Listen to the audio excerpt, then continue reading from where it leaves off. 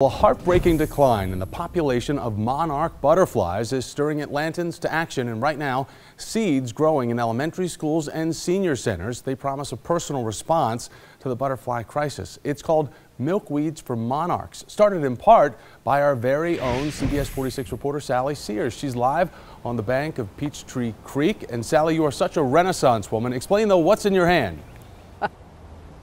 This is a baby milkweed plant, and it holds the promise of feeding hungry caterpillars and bringing the beautiful monarch back in numbers to Atlanta. Here they are, growing at the Chattahoochee Nature Center where this project was seeded, and here they are in elementary classrooms in DeKalb and Fulton County schools. Monarch maestro Henning von Schmeling teamed up with the YMCA, the schools, Park Springs and Claremont Place retirement centers, and the South Fork Conservancy. Seniors and school children growing milkweed for monarchs. It's the migratory one that comes from Mexico into the U.S. and Canada and then returns back to Mexico. That's the one that is in critical decline, and we need to really be concerned about it. I've seen more this year than I did last year.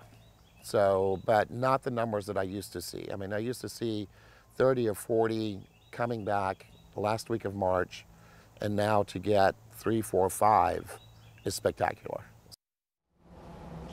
Isn't that tough that small a number is spectacular? I am not neutral on this project, folks. The South Fork Conservancy is one of the partners in this project. That's a group I had a hand in founding and really support. The banks of Peachtree Creek, you can see it behind me, are hungry for this kind of planting and this kind of monarchs that they promised to return. And at 5 o'clock, we'll find out. How do those classroom plantings fare? I'll show you. I'm Sally Sears, CBS 46 News.